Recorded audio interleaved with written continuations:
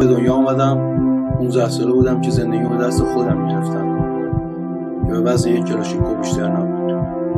با این امید رفتم جنگ که یه قهرمان باشم و به خاطرش حاضر بودم حتی شهید باشم. در جبهه و میدان جنگ بود که دیدم همش یه دروغ بیش نیست. اون چه خدایی بود دیگه.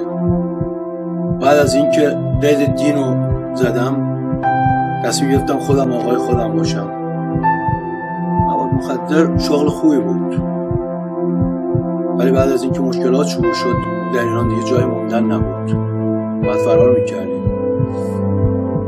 در اروپا کارمون خوب گرفت، هر چیزی که اراده میکردیم مال ما رو داشتیمش، ولی ناخواسته تاریکی زندگیمون شد و شیطون شد آقای ما. میدونستم آدمی مثل من جاش ته جهنمه. اون موقع بود که یه انجیل به دستم رسید و فهمیدم که حتی برای آدمی مثل من امیدی هست. و از اون موقع زندگیم شروع شد به عوض شدن. از اون موقع به بعد زندگیمو دادم به دست خدای زنده، خدایی که یکایک بچه‌هاشو دوست داره.